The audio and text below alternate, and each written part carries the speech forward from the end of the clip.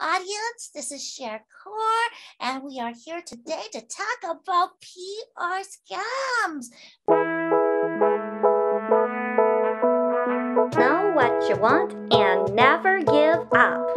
Don't try to pour from an empty cup. Champagne marketing on a beer budget. It's business advice from Paige the Puppet. We talked in a Reddit post about, she had been approached by somebody, and you could tell us the story of who you got approached by and why you thought it might be a good idea. And then I'll dive into why I came in there and said, no, don't do it, lady. Okay, and so we'll get into that. So first of all, Cher Kore, can you introduce yourself and we'll dive in. Okay, hi, I'm Cher Kore. I live in Boston, and I do a lot of stuff. I've been teaching aromatherapy classes for 20 years, but that got cut down with COVID. So, long story, but I started getting really artsy craftsy during COVID. And also before that, I had changed careers to childcare, in which I was just doing sort of daycare at a gym for toddlers, and I was loving it. Making minimum wage, but getting to know, I'd watch 6 kids at a time, and I was really good at it. So unfortunately, the gym closed due to COVID. They couldn't pay their rent, yada, yada. So I'm like, okay, I started looking online for childcare jobs, and there was a lot of jobs for after-school teachers. And I just needed to get some certificates. And some of them required you already have them, but some would let you get them before the job started. So right away, the first day I started, I got 2 interviews right away.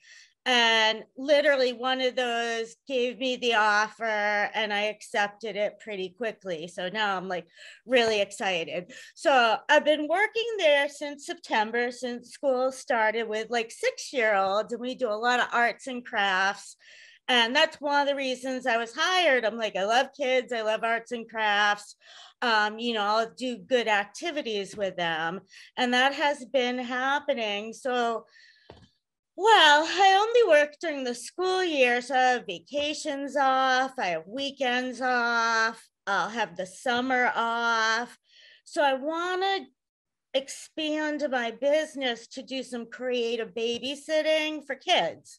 We'll do nature, creative stuff, cultural stuff for so it's an activity, not just a babysitting service where we sit and watch a kid's movie and I make sure they're safe. It's enhancement to them. So there's a more premium price on it.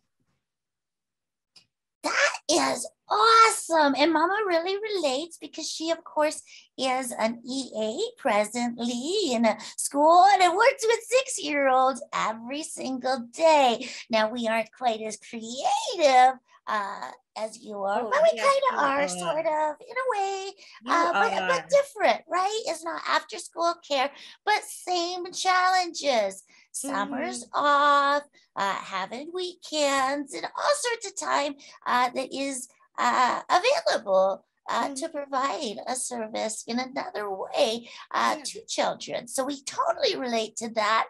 And we totally have some ideas on how you can reach those markets. But we'll get to those after we dive into the PR scam that you almost fell into. So in looking for some ways to get to that target market, you're thinking, oh, maybe I should go on a podcast. And yes. And they actually contacted me for the aromatherapy part of it. And the reason why I fell for it is because I've gotten a lot of legitimate press. I've been on 2 local TV shows, Boston Globe, Boston Magazine, dozens of free press over the years just by networking and volunteering and yada, yada. So I was like, oh, they just found me and they thought it'd be a good story. So then I talked to my dad, who's like 85 and like negative about everything. And he's like, oh, it's probably a scam. And I'm like, Dad, I'm an interesting person. Give me a break, right? Well, then I Googled and it turned out to be a scam. And then I sent you the hypnotherapist guy who had that nice review of how it's a scam. They lure you in, then they want you to pay $1,000 for saying you're great, yada, yada. And he said, well, use them for the 5-minute interview. And that's where you came in with the great advice and saying, this is why that's not such great advice. And why don't you tell me what advice you gave me? Because it was good and why I declined the thing. Right. And so one of the reasons is that you can get that free. You've already had free coverage over the years. You put that into a media page and show off that you've been in those things, and it can lead to more coverage. When you've gotten coverage, it's easier to get coverage because other people and journalists see that, hey, she is a good interviewer. She's done this before. Maybe she has new thoughts on this particular topic, and so on and so forth. When you've gotten coverage, it's easy to already get legitimate coverage. You don't have to pay for it. I'm going to have a question about that. Oh, absolutely. And I will answer it as soon as I finish the first one. Okay. I do have a little bit more that goes with that. The second reason it's not a good idea is because even though your end consumer might not be aware that, oh, that's a pay-for-play type outlet, the real journalists do know. The real journalists do know that that is a pay-for-play outlet. So then they're going to know that you're willing to pay for play. And that can lead to certain conflicts within their journalistic integrity that they might not be able to pick you up as a legitimate resource because you have paid for play. Now, there are ways that pay for play can work for you, but think about this.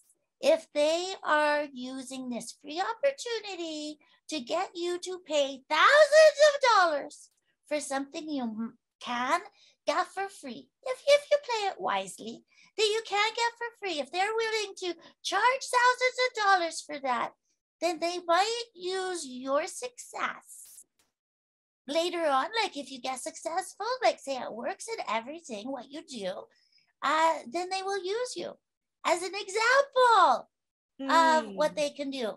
And it's not because and it's going to ruin be your reputation along the way. Yeah. Right? And it's going to be your hard work that gets you there. Because let me tell you, even getting into substantial media, like you could be on Oprah, but if you don't use it wisely, if you don't represent yourself nicely, it's not going to lead to an increase in business. So you have to do it wisely, not just helter skelter, because you can get accidental coverage. You have experienced some accidental coverage over the years. You didn't go out and seek it. It came to you because you're being lovely and doing your thing. You were newsworthy on your own. And you didn't seek it out. But it's possible that if you had been prepared for that, then you could have turned it into sales. But you probably weren't prepared with a website and information that people who might have been looking for you after your appearance in whatever media, and they were looking for you, and what did they find? So that's the next step. That's kind of where we'll go in the next step. But you had a question in this PR realm about it. So let's get into that question. Oh, okay. So there are journalists who have legitimately wrote about my aromatherapy. And should I reach out to them and say, I'm offering a new creative service? Do you think this story is interesting? Here is my take on that. If it applies to your new target market as well, as long as there is a crossover Because if it's not a crossover, they might not be interested. So we got to look at those articles in particular, look at who wrote them, what they specialize in. So if they are in general small businesses in Boston, then yes, that's a crossover. Yeah, it's like community stuff. If they were more interested in the aromatherapy side of things, then maybe creative things for kids is not their forte and not what they cover and not the crossover of audience. Yeah. Does that make sense? Yeah. I think these particular guys were looking for stories that were local, that were interesting. So, I mean, it could be anything. Yeah. If it's local, there's a crossover and they were covering you because you were interesting, then you were still interesting as a creative children's. And I would suggest you start thinking in terms of